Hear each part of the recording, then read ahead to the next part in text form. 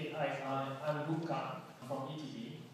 I'll be sharing some of the possible projects for ideation for eduLab. I'm basically sharing about two examples that uses existing tool for lesson package. So the first example I have is called the Tracker. It's an open source tool by a professor from USA. His name is Douglas Brown.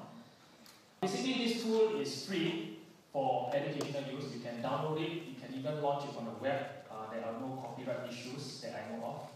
Professor created this tool so that it can be used freely for educational purposes.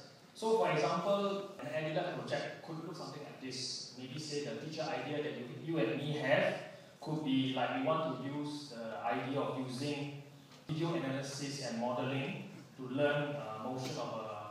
So it could be a projectile as shown in the slide, or it could be a bouncing ball, which I will talk about later. So later on, my colleague will talk about, I think, what constitutes a lesson package.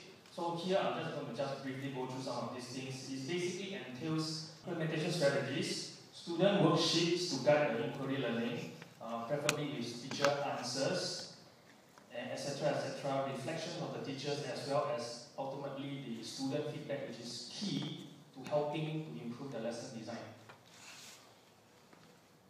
What constitutes an eduLab project? You can look at this project. Fundamentally, it has a community of researchers and as well as teacher users that continually come out with lesson packages, worksheets to complement the tool that the professor has made. So I just downloaded the tool. It's called the Tracker. You can just click on it. So now it's loading. Okay, so this is the Tracker. So an eduLab project will look something like this. It allows the students to import a video. But I've already done some previous work. Let me see whether I can launch this or not.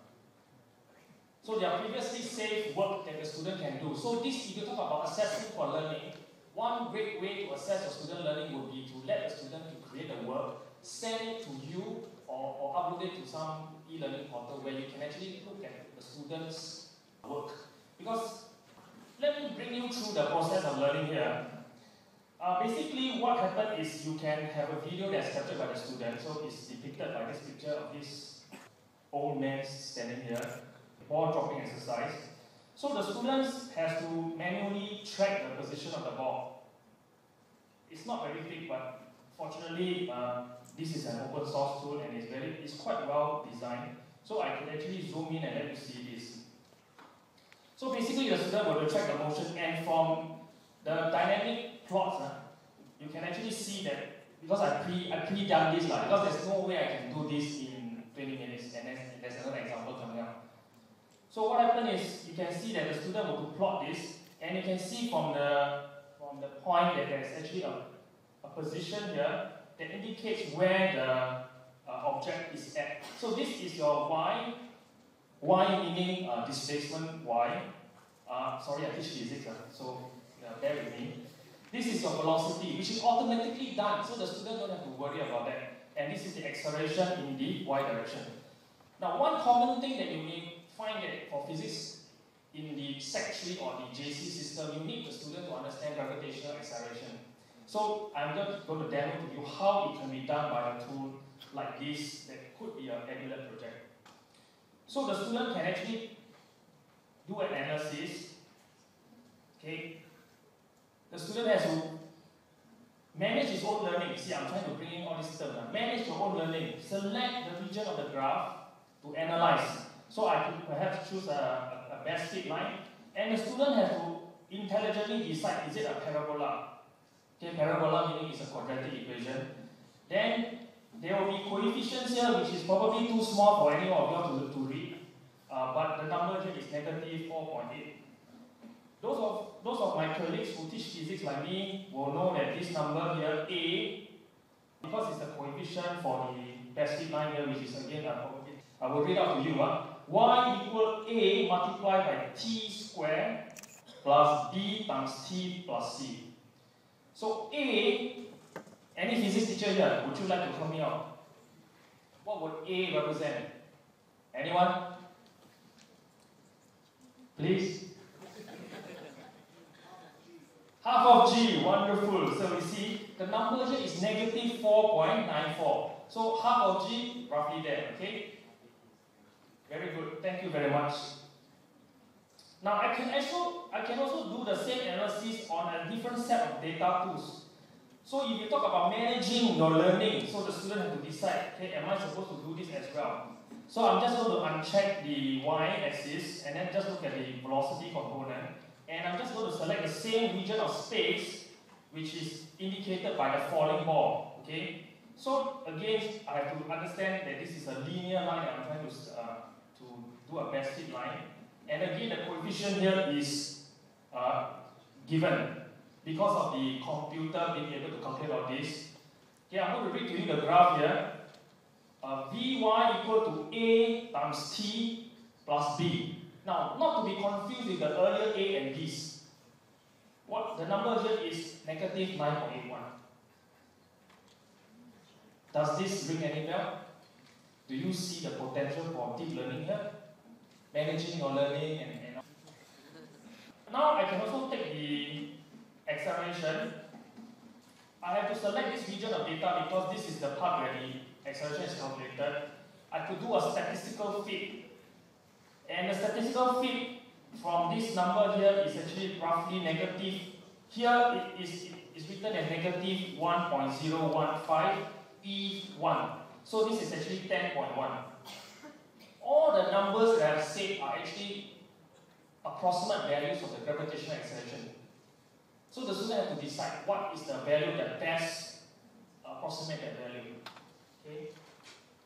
So just to relate back to what Steve said, learning is more powerful when the learning is dynamic. Do you see this as a dynamic process? Immediately when the student sees his own ball falling, he's able to analyze it. I mean, how you can motivate the student, like what myself and in River Valley High, what we did was, we got the student to do a personally motivating YOG project. So that's how we motivate them, hopefully in an intrinsic way.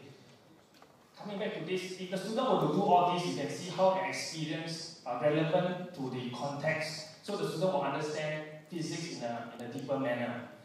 But actually, the tool can do a lot more. It can actually do a process called modeling. Now, put in certain values into some boxes, and then the computer will automatically draw another ball, so that the student can see the two balls falling. So is my model closely modeling what the real ball is doing?